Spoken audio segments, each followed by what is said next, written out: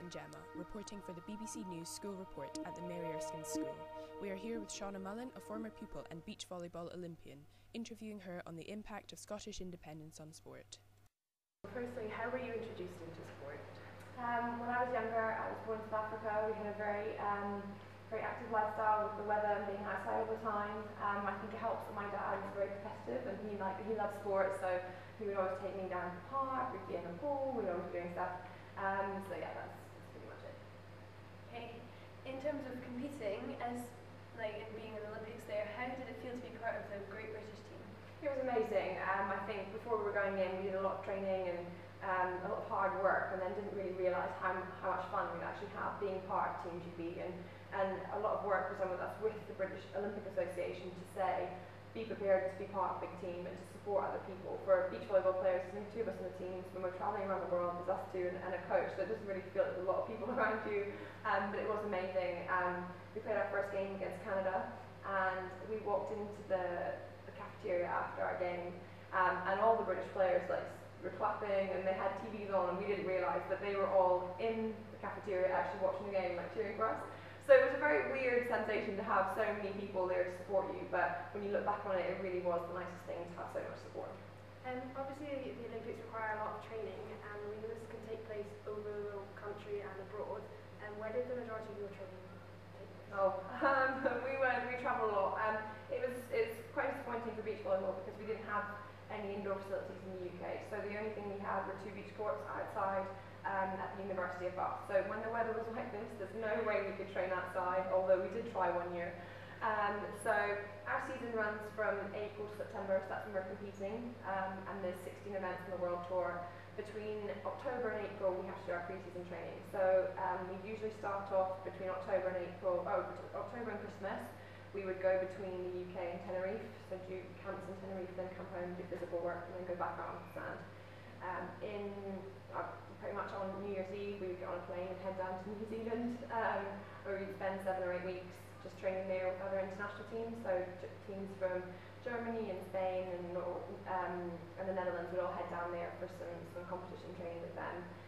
We would then go to LA for a month on Hermosa Beach and train with the Americans. We then go out to Brazil and have a warm weather training camp before the tournament starts in Brazil in April. So we did have a lot of training, a lot of travelling. So when you were growing up, did the facilities impact your success now? Oh, that's a good question. I think when you compare our development and the level of sport, or especially in beach volleyball and volleyball, compared to other European countries, we are behind because the facilities and the programs they have in place for athletes or for students even at a younger age does put them into a full-time training program before we do. I finished school, I went to university, I got my first master's and I got my second master's at the same time. So I think you have a lot of athletes at the beginning have to choose whether you go, whether you do sport with your academics or whether you just go sport. I think that's the difference between us and also a lot of Europeans. They're kind of getting to the end of their career and saying, oh actually no, I don't have anything to fall back on, whereas we do. So we've been to uni, we've got our degrees and we have that in the bank to make sure that if there's injuries, if there's a change of lifestyle, or if it's just getting, we just want a change of a challenge, then we can actually rely back on what we've done. So in terms of independence, the Scottish Government have said that they will put more money into sport should Scotland become independent. Do you think that will have a big impact on the number of people playing sport in Scotland? I think it will. I think it's all about the programs and the facilities that people have available to them, and also being able to try different things out. I think it's great to introduce, the Olympics introduce so many minority sports to the general public, to kind of get more people interested in sport. You've got to offer them more. You can't just say you have to play rugby or hockey or swimming, which was the case a couple of years ago when I came to Erskine. I set up the weekend volleyball team because that was something I was really interested in. And because I'd been exposed to it at an earlier age, I knew that's where I wanted to go and what I wanted to pursue. I think it's very important for younger kids to try out as many different sports as they can so they can find one they love. And there's no way you're going to dedicate the time and the effort that you need if you don't love what you do. So I think it's great. I think more funding for sport, more facilities, more programs is definitely going to advance sport in Scotland. In the Olympics, Scottish Scottish athletes in Team GB had like a huge success, and they brought home almost 20% of the medals that were won. And Alex Salmond has said that if Scotland does become independent, we will fly the saltire at Rio 2016. So how do you think this will affect like success of Scottish athletes? I think that, coupled with the facilities and the funding, it'll only bring on sport in Scotland. I think Glasgow 2014 is going to be a good indication as to what we can do, but as you said, we did bring home a lot of medals in the Olympics, and a lot of people have commented on that. I think a lot of Scottish athletes actually leave Scotland to go down south to the programmes and facilities, so it's bringing that side of things up to make sure Scottish athletes can stay in Scotland and still perform at that high level, have exposure to that training and that environment to be able to compete on the world stage. Well, are you planning on going to the 2016 Olympics in Rio, or have you got other plans in mind? I have other plans. Excuse me. I retired in December. It was a very tough decision for me. Sport playing a massive part in my life, but it was a time for a different challenge. I was had enough finding sand everywhere. And I wanted to, as I said earlier, I've been to university, I've got a management and business law masters, I've got a master's in marketing. I spent a lot of time studying. I didn't want to get to a point where it would be difficult to get into that kind of job, so kind of set myself a new challenge and kind of going in a new direction. Did you make a conscious choice when you were younger? Because obviously beach volleyball isn't a very common sport in Scotland, especially given the weather. So did you make a conscious choice to switch from volleyball to beach volleyball, and why? When I was in Scotland, I represented Scotland indoor volleyball, and when the Olympics were announced, they decided to set up a GB volleyball programme and a GB beach programme, and they asked all the volleyball players to try out for both disciplines. As soon as, I think the two seasons coincide, so indoor volleyball runs from September to April, and beach season runs from April to September. So during the indoor off-season, I started to play beach volleyball a little bit. Before they'd set up the beach programme or the beach tour in Scotland, I'd been down to England to film some of their events and really started to see the different parts of the game and how they really matched with my personality, and playing with one other person, it was a lot easier to control your performance and to really drive forward how the team does. So when we were given that choice to go for indoor or beach, I think that's when I decided that it really was the way forward, and I could see myself being more successful, having more ownership over my performance than on the beach. Your partner is obviously not Scottish, and she's from England. So did that ever impact your what you were thinking about when you were playing, or exactly that? Choices or decisions like how you play? Well, I think this year, GB has been is now not recognised on the beach volleyball world tour or in the FIVB. So if we had stayed together, we would have to have made a decision. The way it works with volleyball is you can play for Scotland, so I play for Scotland. I'd have to not play for Scotland for 2 years to play for England, but we just not sure, having represented GB for the last 6 years, how that would affect it. So it would have definitely have created some controversy as to what we were going to do and who we were going to represent, but we didn't have to make that decision. Did you have a lot of media training before you went to the Olympics?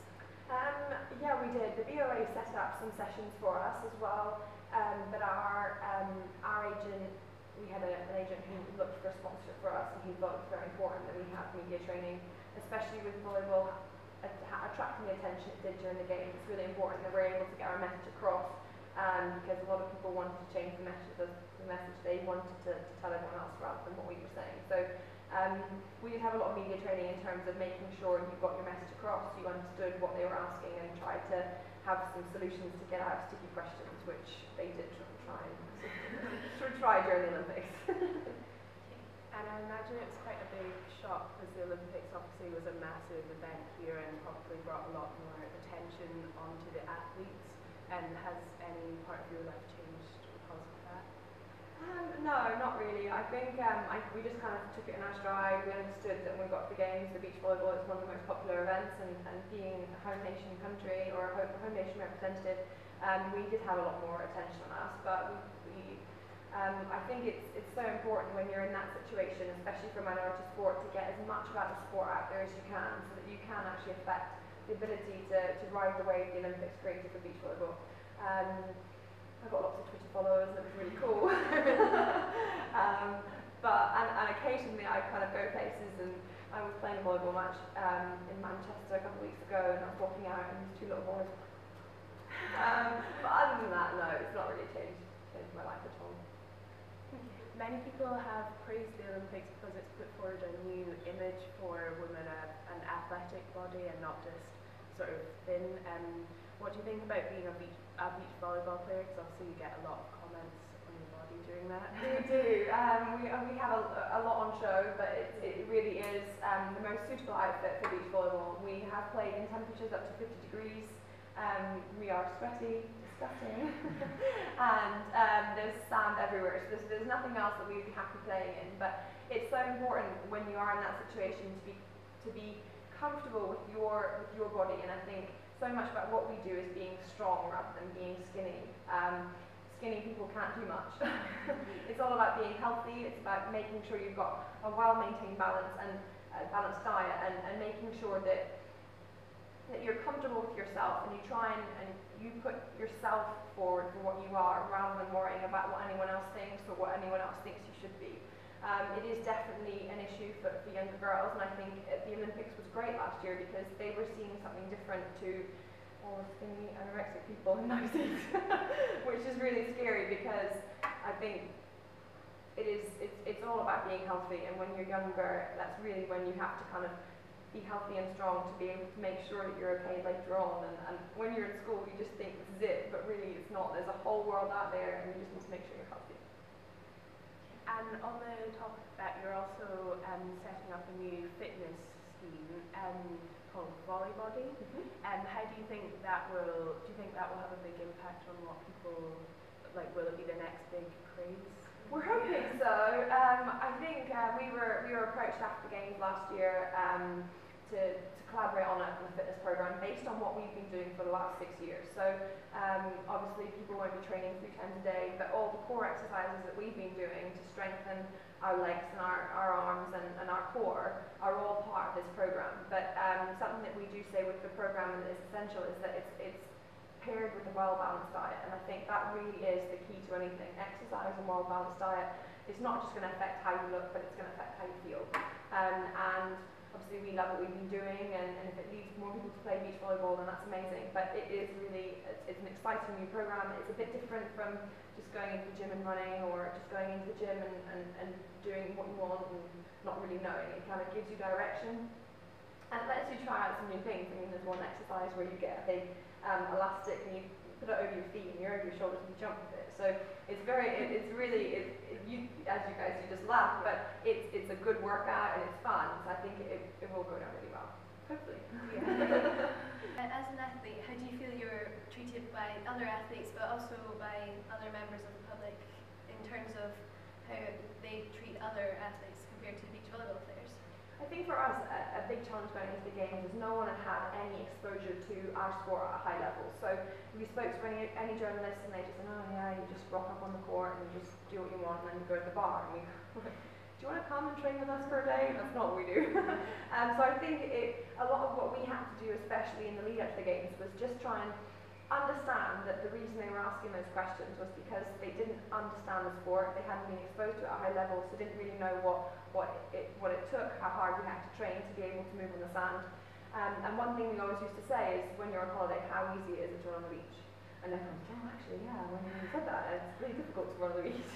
And I said to them, well, we do that every day, and then we have to jump, and we have to dive all over the place and get back up and jump again. So I think beach volleyball did an amazing thing for the beach volleyball athletes in the UK during the games, because it just showed what high level, how athletic you have to be, how fit you have to be able to compete against other people in the world. So I think we were treated the way that was only, and we had to accept it because they hadn't had the exposure to what we do. So I think during the games and after the games, we had different questions. We asked, oh, so what do you have to do outside of beach volleyball to be able to do what you have to do on the court? And when we started getting those questions, we were like, yes, it's got through, because they then understood what different things they could ask, because they had. Because obviously legacy was a big part of London 2012 Olympics, do you think that more people will be encouraged to play beach volleyball or maybe give different sports a shot because of it? I hope so. I think all the minority sports during the Games, they did really have a great following, and a lot of people were very excited at venues. All the sand, that was used during the Olympics has now been put in volleyball courts in and around London, which is amazing for London, but not really anywhere else. But I think it will just it'll give people a different idea. So even if someone says, oh, I actually would like to try volleyball, they now have an avenue to kind of investigate. They know to go to the national federations, they know that there are things and tours and teams they can play with and train. So I think it was great to kind of expose the country to different sports. A huge thank you to Shauna Mullin for all the time she gave up speaking to us. We wish her all the best for the future.